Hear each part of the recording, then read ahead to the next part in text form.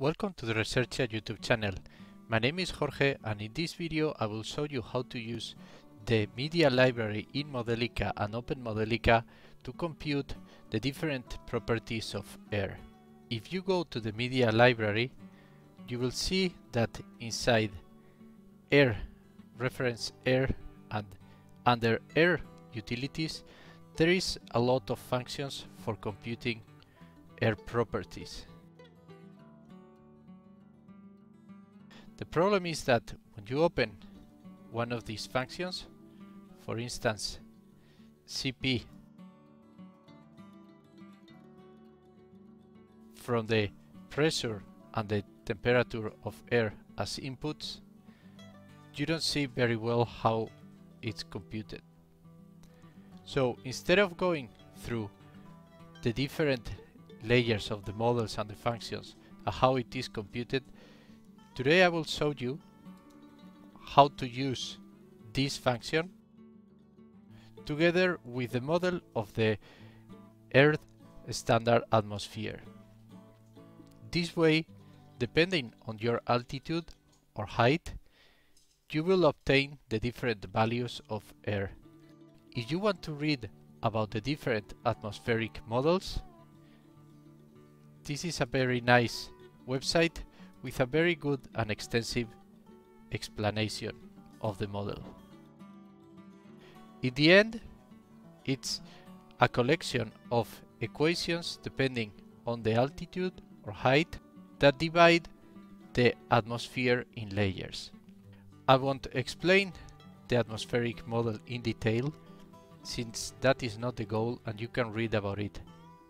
However, I will explain how to define or declare the different variables with units and how to use the different values to obtain the air properties.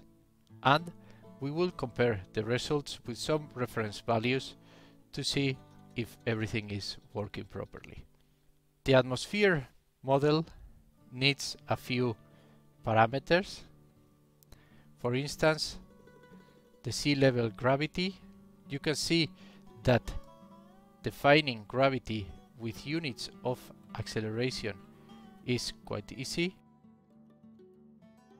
You add the keyword parameter if you want to declare it as a parameter.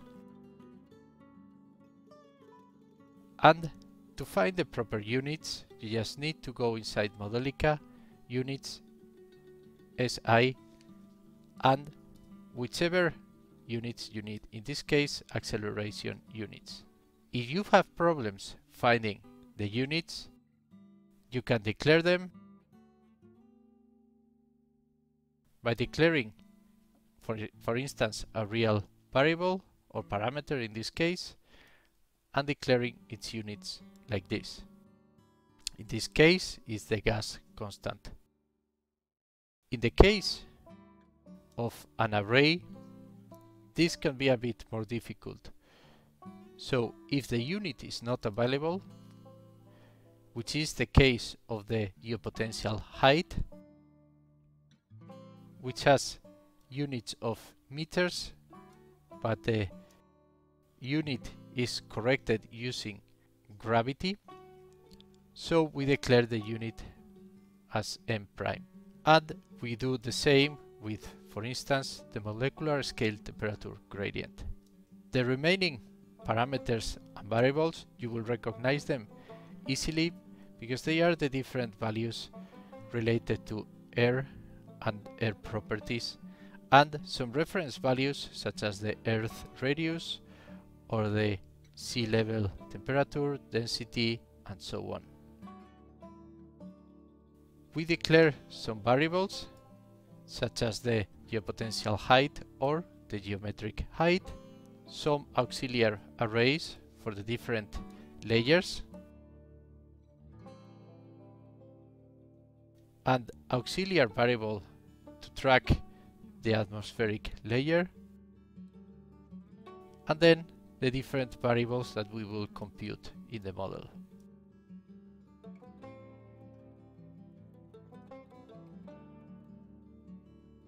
I will zoom out to show the equations, but you don't have to worry because I will share the code in the description.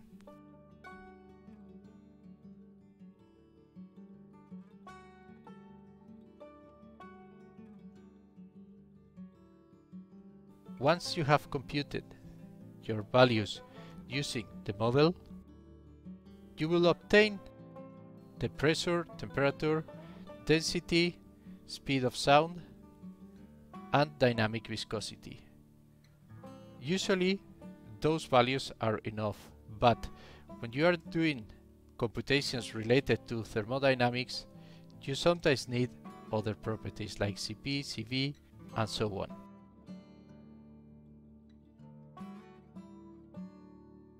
I will simulate now to check the values at 0 altitude. So we will use Cp and Cv for comparison with some data that I have found online. At a temperature of 288.7 Kelvin, our Cv is 0.71, but check the units, and for the case of our Cp is 1.006, and remember the units.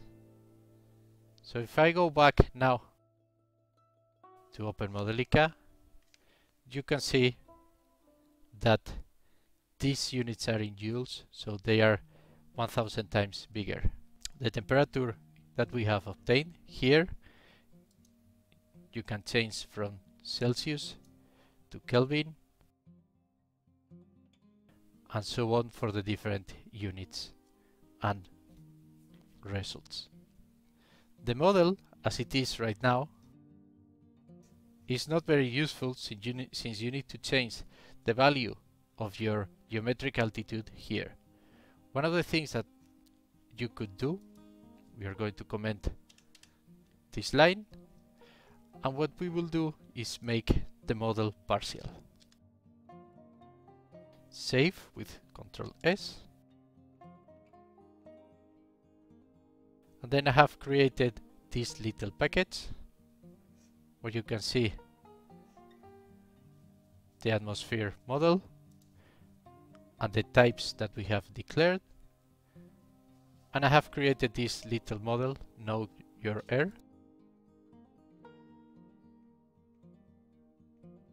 If I uncomment these two lines, what we do is to extend the air properties model.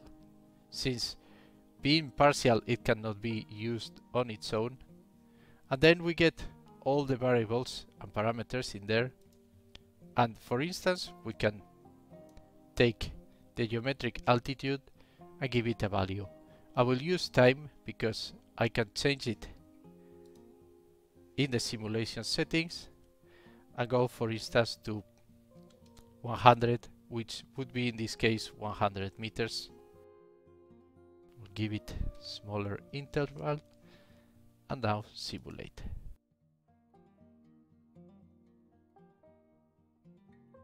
We'll close this plot and create, for instance, a new parametric plot.